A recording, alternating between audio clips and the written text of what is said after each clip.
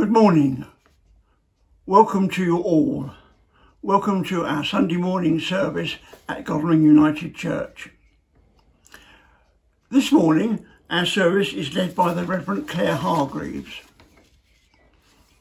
Claire was ordained in 2009 and has been in pastoral charge of various Methodist churches in the Methodist Wey Valley Circuit and has been the Methodist and URC chaplain at the University of Surrey. Claire is a frequent visitor to Jordan and has worked with the Methodist charity All We Can since 2015, visiting their projects in Jordan to support Syrian refugees fleeing from the war, bringing back their stories to raise awareness and funds. In 2018, Claire was appointed as the South East District's first refugee and interfaith advisor.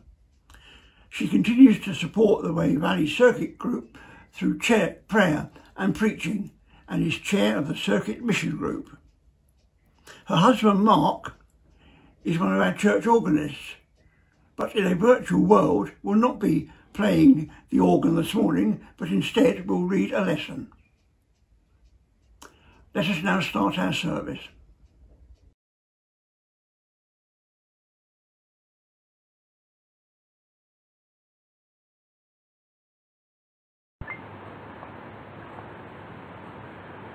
Good morning.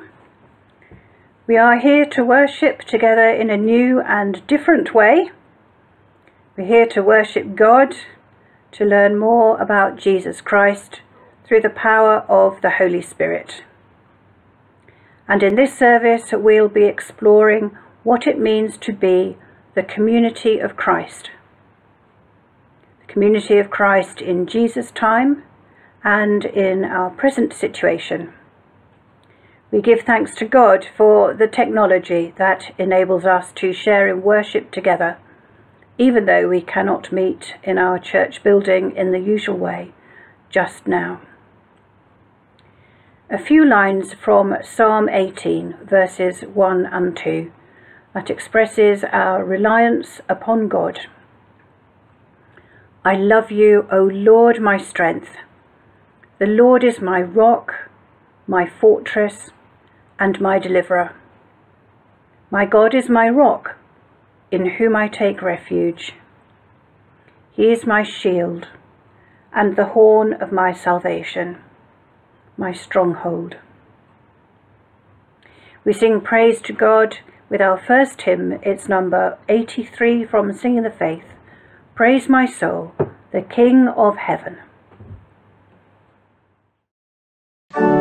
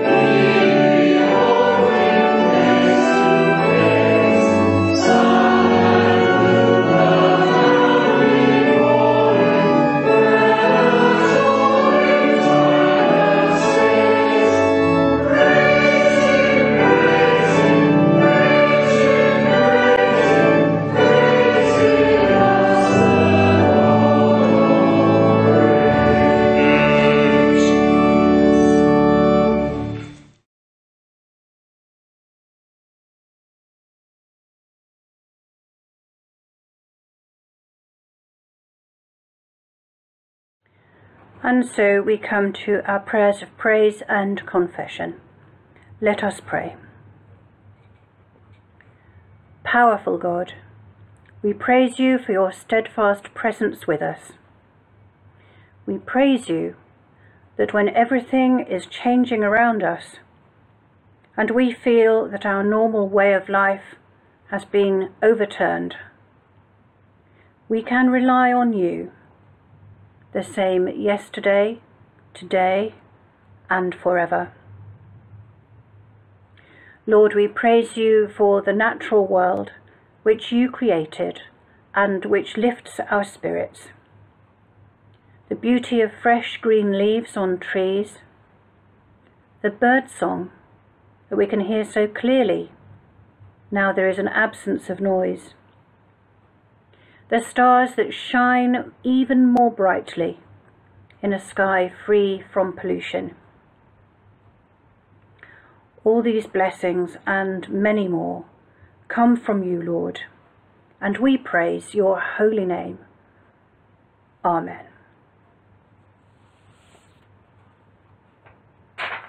A prayer of confession. Loving God, you offer us life in all its richness, yet we ask for more.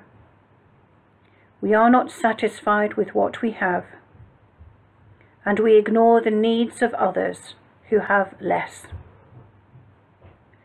We do not share or divide resources equally, but instead stockpile in selfish ways. You offer us security and protection, saying that you will provide for your people. Yet we do not put our whole trust in you for our well-being. Lord, we acknowledge that so often we fall short of your expectations. We realize and we regret our failings to care for others who are more vulnerable. Lord, forgive our arrogance when we think we know best. Forgive our tendency to put ourselves first and our lack of generosity. Forgive us, renew us, and restore us to living as you would want us to, as followers of your Son, Jesus Christ. In his name we pray. Amen.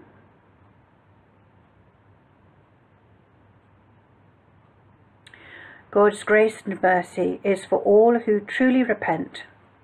You are forgiven in Jesus' name. Amen.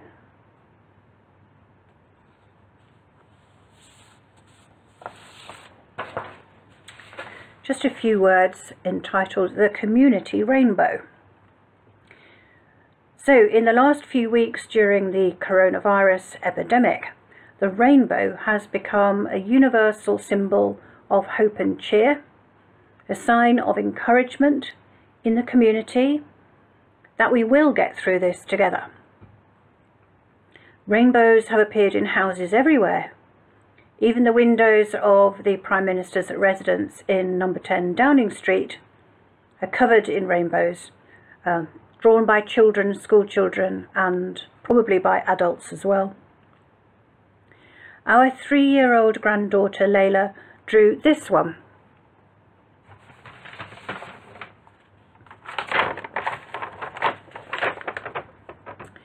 It was left on our doorstep in accordance with the social distancing rules, and it's now usually pinned up in our front window. In the Bible, God set a rainbow in the clouds as a sign of his promise to Noah that never again would he send such a totally devastating flood upon the earth. The new community God was building through Noah and his family would thrive and prosper in this changed new world, and always be protected and nurtured by God. And the rainbow was a sign of this promise. Noah and his family survived the flood with God's help. And we too are living through a stormy time when the whole world is affected by coronavirus. The rainbows in people's windows cheer us up and are a sign of hope and encouragement to everyone. There will be an end to the situation. And yes, the world will be different, but hopefully in a better way. Perhaps the good things that have come out of this trouble, such as helping the elderly and caring for neighbours and those who live alone, will result in a closer and more friendly community, or even a community which appears to be more Christ-like in character. God has set rainbows in the clouds and in windows to show us He is with us always. We hope and believe in Him. We're going to sing again. It's number 447 from Singing the Faith.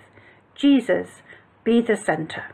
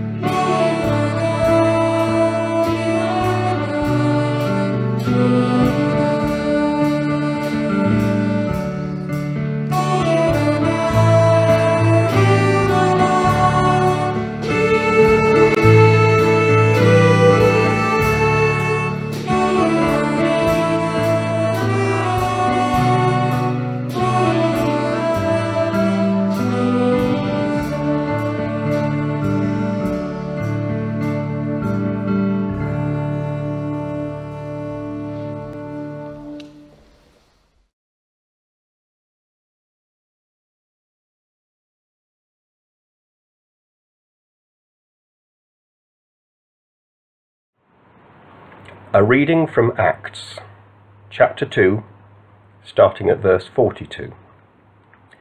The fellowship of the believers. They devoted themselves to the apostles' teaching, and to the fellowship, to the breaking of bread, and to prayer.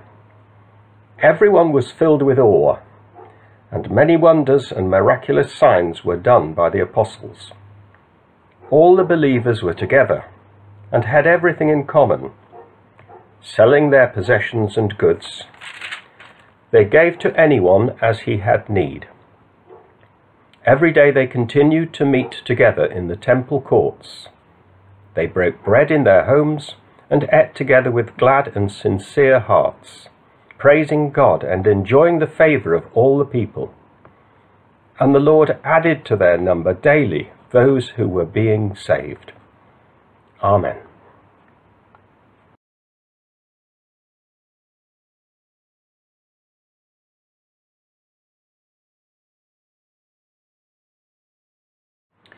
So this talk is entitled The Early Church Community, and it follows on from that reading from Acts. It's not long since we celebrated Easter and the resurrection of Christ. In real time, we have yet to mark Pentecost and the coming of the Holy Spirit to the disciples, inspiring them to evangelism and mission in Jesus' name. But we are beyond Pentecost in this reading from Acts, which gives us a snapshot of the earliest church community. Peter's confident account of the power of Jesus' life and ministry, and his call to repentance and baptism, has attracted over 3,000 believers at this point, all to join the new post-resurrection community of believers. There are 3 points about this early church community to note.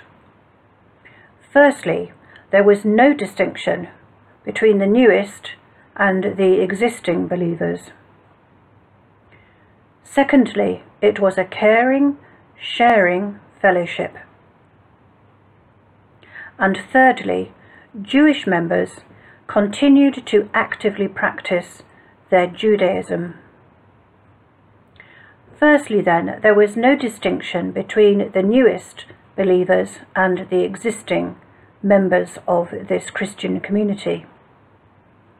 The good news preached by Peter attracted thousands of new converts, and numbers were increasing all the time in the early days after Jesus Christ's death and resurrection. These new believers were accepted and fully integrated into the fellowship. They received teaching from the apostles, and they took part in the prayer meetings and in the communal meals and in the general fellowship and community spirit. They shared communion together, the breaking of the bread that is referred to in verse 42 of the reading, and was an act of worship based on the Last Supper which Jesus shared with his disciples before his death. Today's service is noted as a service of Holy Communion in the circuit plan. Standing orders of the Methodist Church do not allow virtual communion, so sadly we are unable to break bread and drink wine together at this time. Hopefully we will be able to share in communion soon. New Christians need the support and encouragement of more mature Christians to grow and develop their faith. Are we as proactive as those first Christians in opening our prayer meetings, our Bible studies, our coffee mornings to new people? Do we truly welcome new people into our fellowship? The second point, the early church was a caring, sharing community. Verse 44 tells us all the believers were together and had everything in common. It seems that possessions and wealth were pooled so that everyone had a fair share, and those that were in need were provided for. This is challenging for us today, both individually, as church, and on a global scale too. As individuals, we hope to make responsible choices about helping others and supporting charities. This is not just financial, but also in practical ways, such as volunteering, like we've seen during the coronavirus pandemic. People doing shopping, neighbours checking up on elderly neighbours or people living alone. Wonderful fundraising efforts.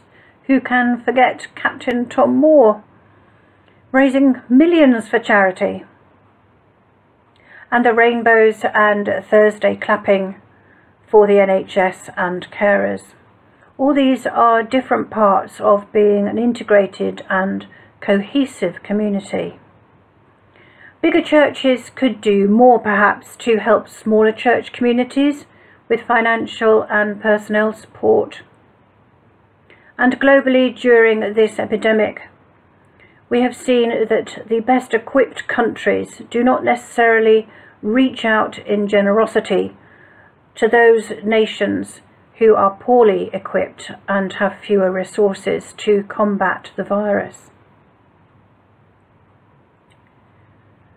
Thirdly then, the early church community included practicing Jews, as well as Gentiles and foreigners. Jews were an integral part of the early church and still worshipped at their synagogues, as well as being a full part of the new early church, early Christian church. These Jewish believers saw Jesus' message of resurrection as the fulfillment of the Old Testament law and prophets. Are our churches as accepting as the early church? Or do we reject those who are not like us, or who have different faith backgrounds? The early Christian church, as described in Acts, sounds almost too idealistic, too good to be true. But one thing is certain, that church community was attractive to people. Verse 47, and the Lord added to their number daily those who were being saved. More and more people wanted to join that early church community, attracted by its caring and sharing nature. Is our church like that?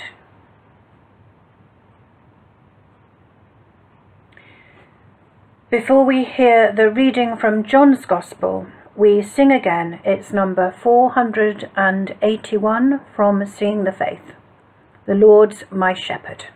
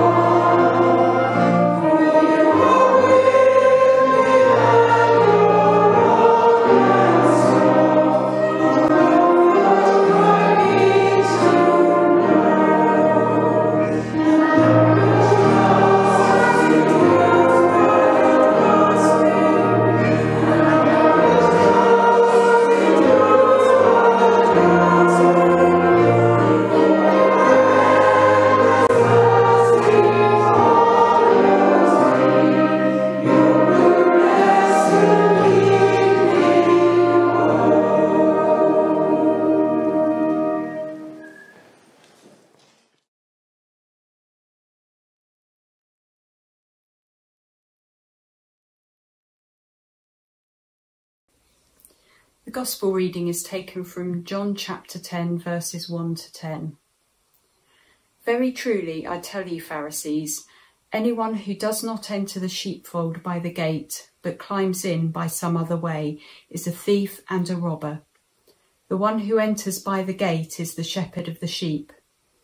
The gatekeeper opens the gate for him, and the sheep listen to his voice. He calls his own sheep by name and leads them out. When he has brought out all his own, he goes on ahead of them, and his sheep follow him because they know his voice. But they will never follow a stranger. In fact, they will run away from him because they do not recognize a stranger's voice. Jesus used this figure of speech, but the Pharisees did not understand what he was telling them. Therefore Jesus said again, Very truly, I tell you, I am the gate for the sheep. All who have come before me are thieves and robbers, but the sheep have not listened to them. I am the gate.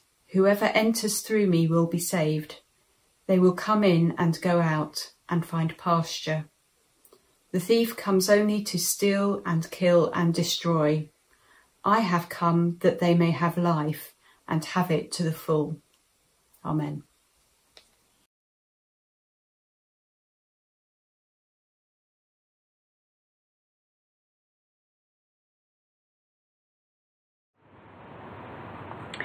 Jesus calls us to be community.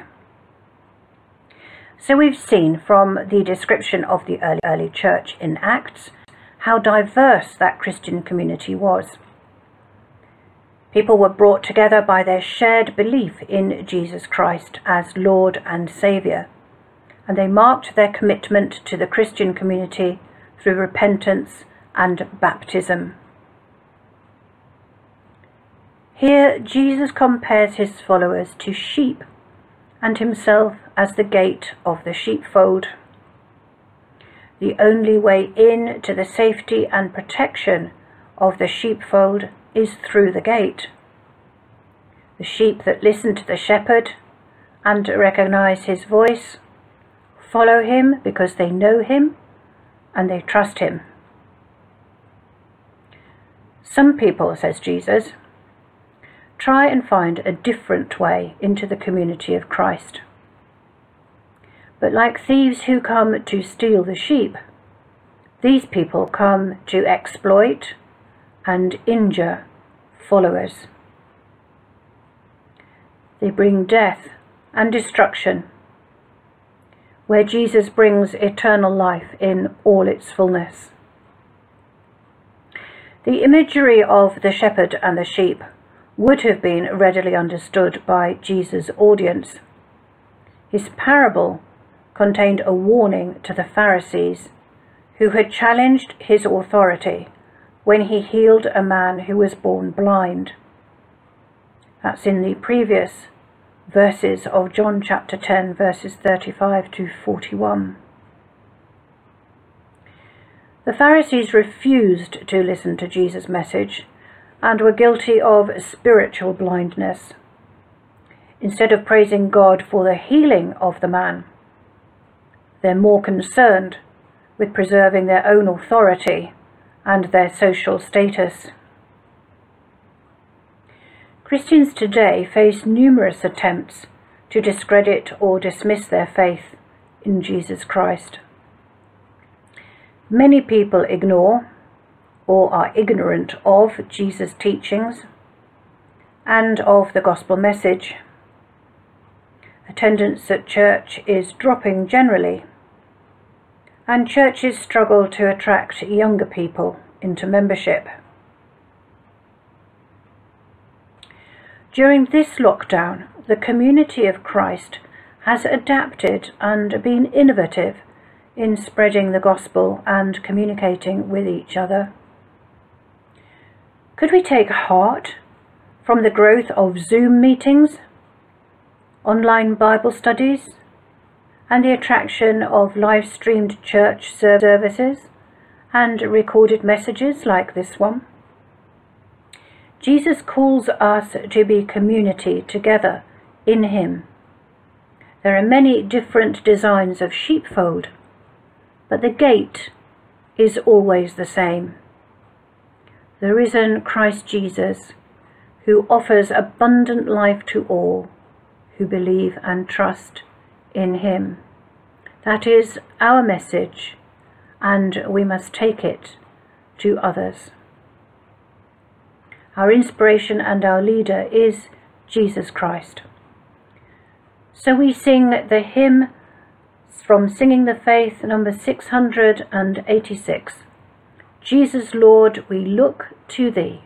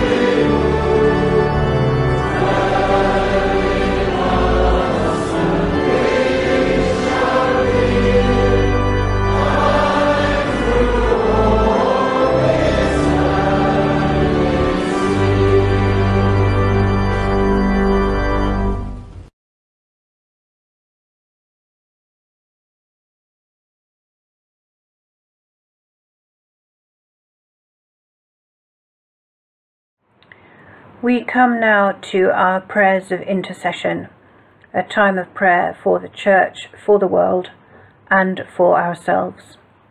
These prayers are based on those in the Holy Communion service for the Easter season in the Methodist Worship Book, page 165.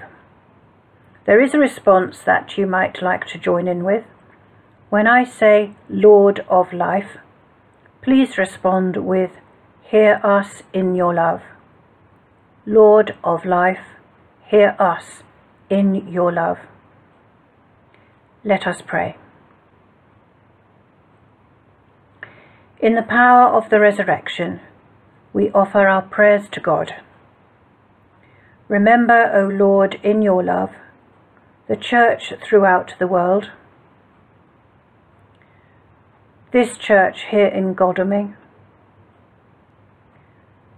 praying for wisdom and discernment at this time of seeking a new minister, and for all churches in this circuit as they support each other during the coronavirus lockdown. We pray for strength and resilience for those who minister to others, including pastoral leaders, administrative and IT workers, stewards, local preachers, and ministers.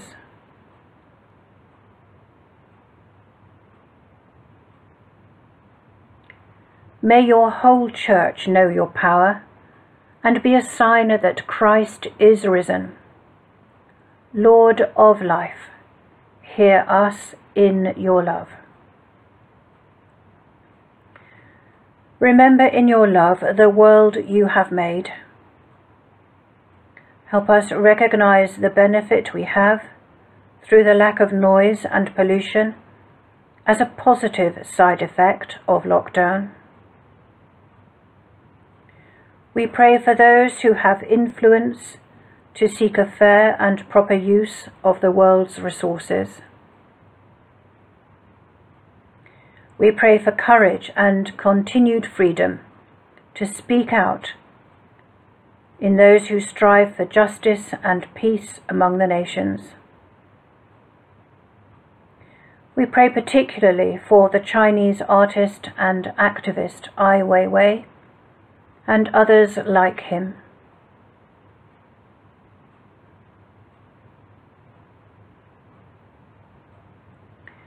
May the whole earth be transformed by mercy and rejoice in hope. Lord of life, hear us in your love. Remember in your love those who suffer. We pray for healing for people we know who are ill, for those with coronavirus, and those anxious about other health concerns.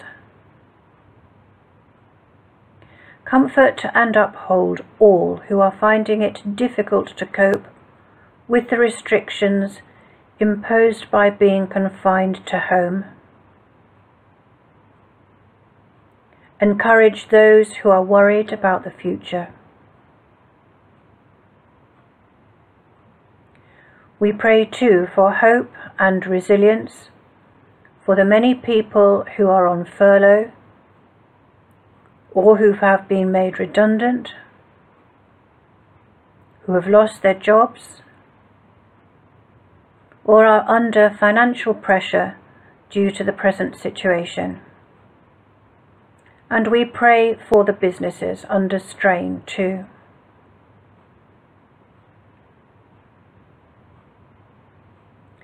Hear our prayers for victims of violence and injustice, and for rescue and protection for those suffering from domestic abuse.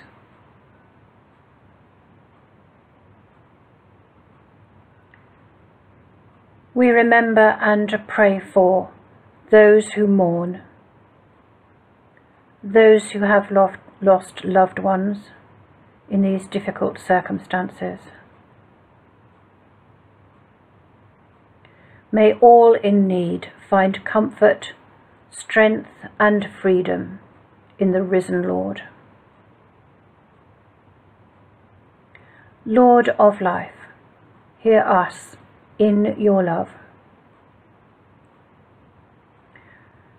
Remember in your love those who have died, those who have confessed the faith,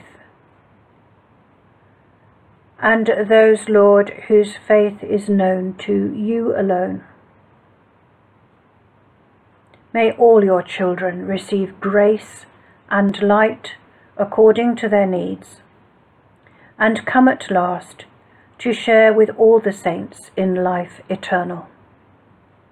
Lord of life, hear us in your love. And we pray for ourselves. Lord, you know all our needs. We place all our joys, all our concerns, and all our hopes and our dreams into your hands.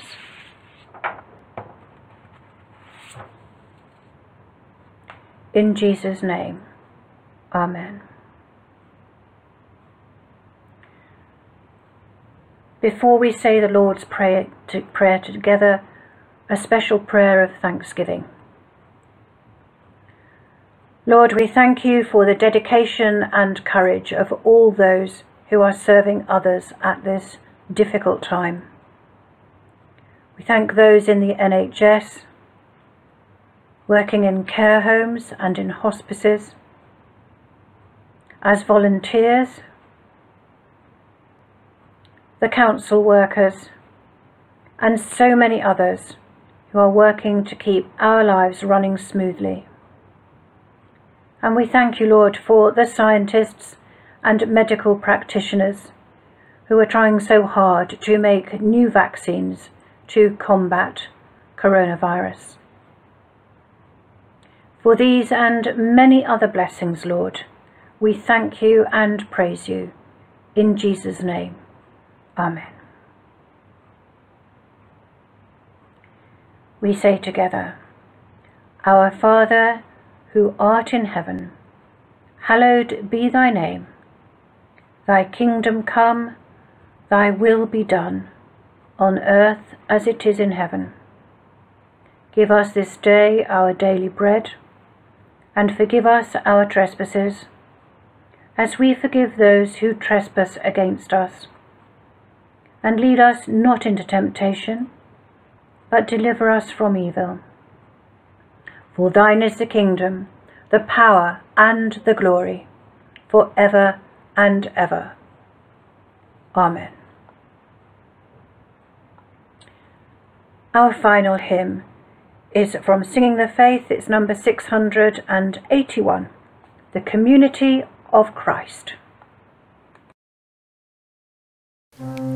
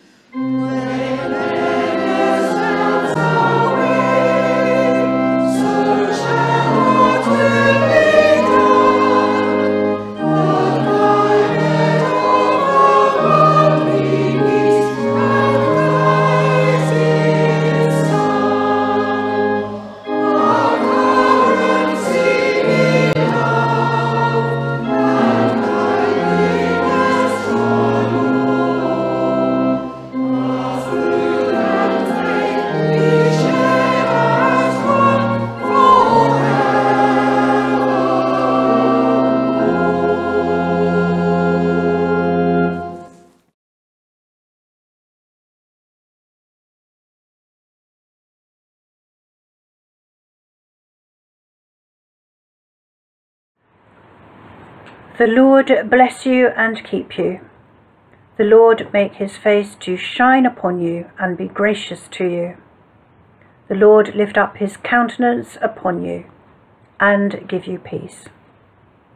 And the blessing of God, Father, Son, and Holy Spirit, be with you and those whom you love, today and forevermore. Amen.